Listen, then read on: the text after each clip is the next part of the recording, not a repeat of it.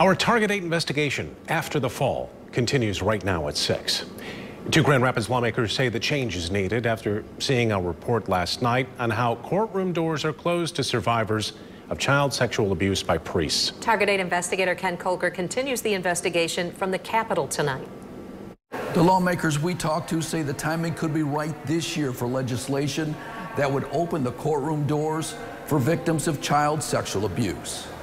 State Senator Winnie Brinks and Representative David LeGrand, both Democrats of Grand Rapids, say they were disappointed last year when similar so-called window legislation failed. There's no question there's a price to pay here, and that there will be folks who come and argue to us that it's too high a price, and I think that the argument of the victims is stronger than that. Other states have opened windows for survivors of sexual abuse no matter how long ago, temporarily eliminating the statute of limitations and leading to multi-million-dollar settlements between the Catholic Church and victims. A bill passed by the Michigan Senate last year would have opened a short window for survivor, but the Catholic Church and others lobbied against it, arguing it would be difficult to defend against decades-old allegations.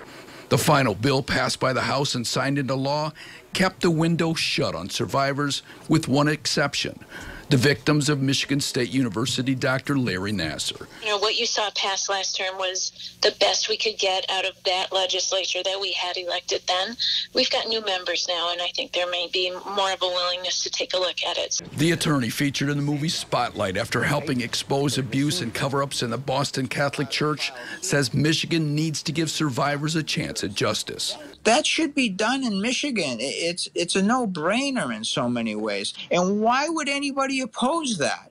Because of their own economic self-interest. That's why. Representative LeGrand, the ranking Democrat on the House Judiciary Committee, says he plans to work with both sides on possible legislation, though he says it's not just a Catholic issue. I absolutely think that this is something that there are good people on both sides of the aisle who are going to look at this issue thoughtfully.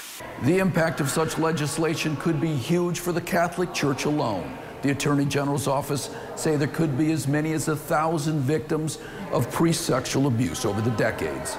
In Lansing, Ken Colker, 24 Hour News 8.